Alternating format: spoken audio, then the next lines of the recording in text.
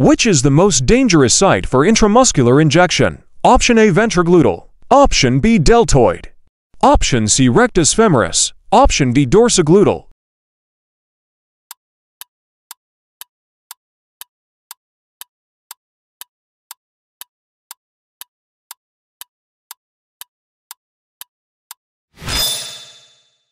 The correct answer is D. 2. Before administering digoxin, you must check specifically for what? Option A, breathing. Option B, temperature. Option C, heart rate. Option D, level of consciousness.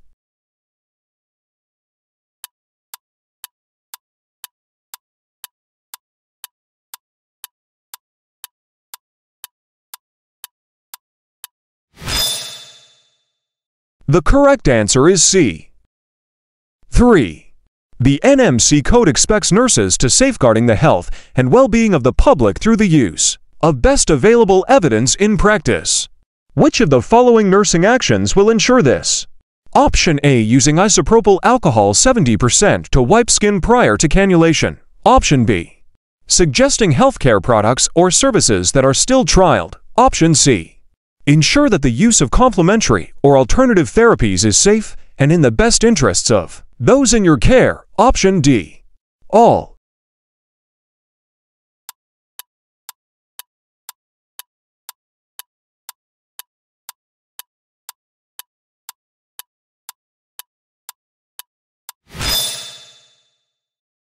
The correct answer is C. 4. Registrants must only supply and administer medicinal products in accordance with one or more of the following processes. Except Option A, carer-specific direction CSD. Option B, patient medicines administration chart. Option C, patient group direction. Option D, Medicines Act exemption.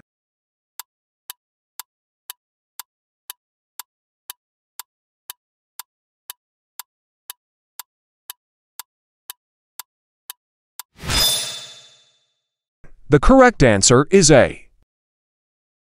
5. Mental Capacity Act 2005 explores which of the following concepts? Option A, mental capacity, advanced treatment decisions, and the Act's Code of Practice. Option B, mental capacity, independent mental capacity advocates, and the Act's Code of Practice. Option C, mental capacity, advanced treatment decisions, independent mental capacity advocates, and the Act's Code of Practice. Option D, mental capacity, and the possible ethical and legal dilemmas in its interpretation.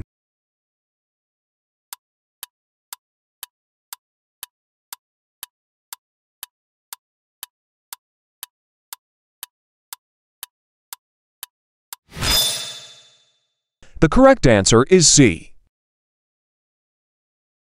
6. One of your patients in a Bay 1 is having episodes of vomiting in the last 2 days now. The norovirus alert has been enforced. The other patients looked concerned that he may spread infection. What is your next action on this situation? Option A, seek the infection control nurse's advice regarding isolation. Option B, give the patient antiemetic to control the vomiting. Option C, offer the patient a lot of drinks to rehydrate it. Option D, tell the other patients that vomiting will not cause infection to others.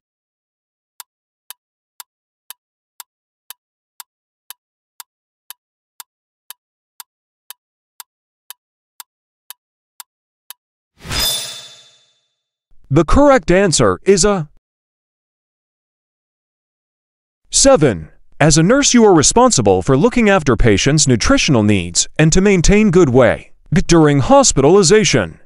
How would you achieve this? Option A, providing all clients with liquid nutritional supplements. Option B, assessing all patients using MUS screening tool and by taking patients' preferences into consideration. Option C, checking daily weight and documenting. Option D, assessing nutritional status, client preferences and needs, making individual food choices available, checking daily weight and documentation.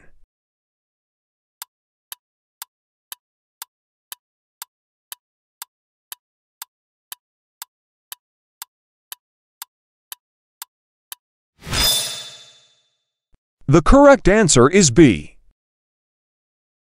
8. Barbra's friend Colin is inquiring about her condition over the phone.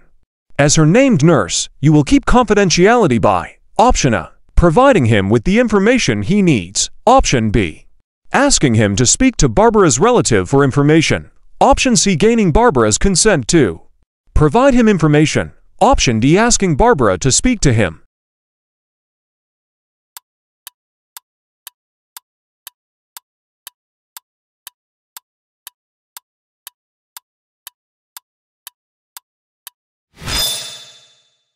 The correct answer is C.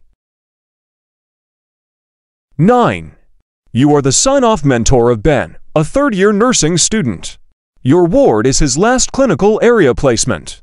When caring for a patient with diarrhea who uses the commode, you will expect him to Option A. Use alcohol gel to clean his hands before and after care. Option B. Wash his hands with soap and water before and after care. Option C. Clean the commode with soap and water. Option D. Clean the commode with triclosan solution.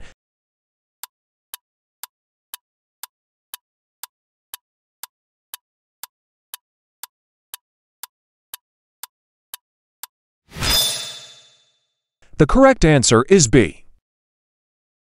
10. When delegating any task to anyone, what must you consider? Option A. Delegating according to job description. Option B. Delegating tasks to student nurses they can be able to do. Option C. Delegating tasks only to healthcare assistants. Option D. Before delegating tasks to anyone, have to make sure that person is competent and able to carry the task.